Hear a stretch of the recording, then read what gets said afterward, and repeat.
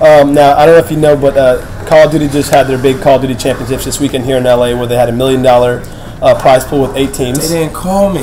Oh. What are your thoughts on now that these guys, people that play video games are now considered pro gamers, like you being a professional athlete? What are your thoughts on that? Well, I think they take the time out to be as good as possible from practicing. And, play enough. You got to play enough to really be this good.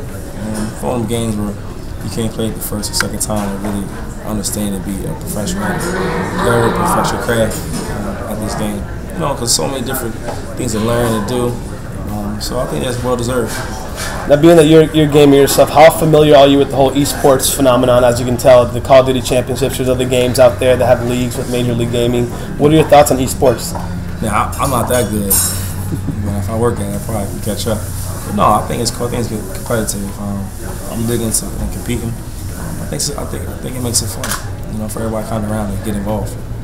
Now, obviously, there's team game. What are the similarities you see between playing Call of Duty in the pros and then playing, in real life? Just communication.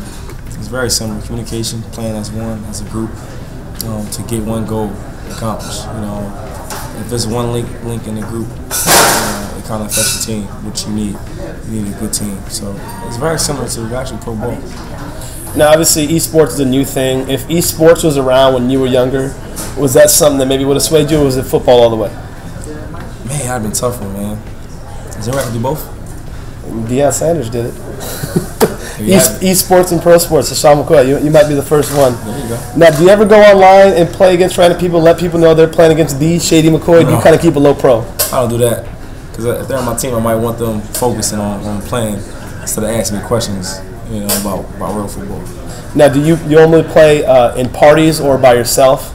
Like with friends, or do you just play with random people sometimes? I do everything, from random to friends to one-on-ones. I do everything. And then, how do you think you fare against like the randoms out there and online? I don't do bad. Now the guys that rank the highest. I mean, sometimes you get a glimpse of them, and they're really good.